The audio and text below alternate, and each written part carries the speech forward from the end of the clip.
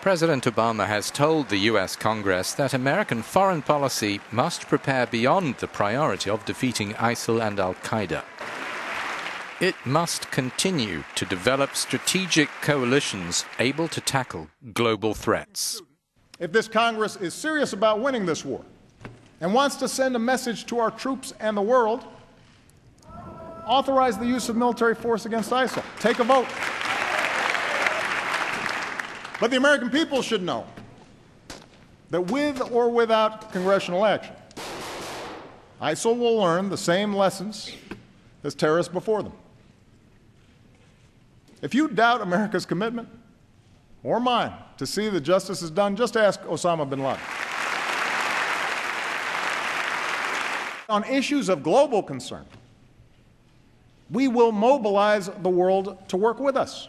That's why we built a global coalition with sanctions and principled diplomacy to prevent a nuclear-armed Iran. And as we speak, Iran has rolled back its nuclear program, shipped out its uranium stockpile, and the world has avoided another war. As well as avoiding war, Obama is into mending fences. In 2015, the USA and Cuba re-established diplomatic relations. He restates an old promise about Guantanamo on land leased from the island still under an economic embargo. 50 years of isolating Cuba had failed to promote democracy.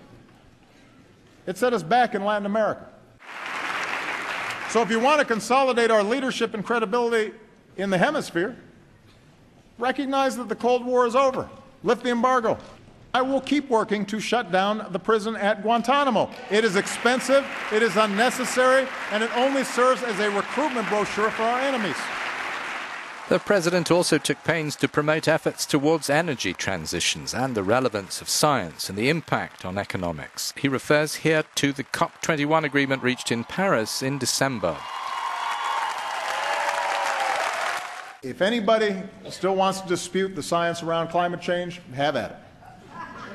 You will be pretty lonely because you'll be debating our military, most of America's business leaders, the majority of the American people, almost the entire scientific community, and 200 nations around the world who agree it's a problem and intend to solve it.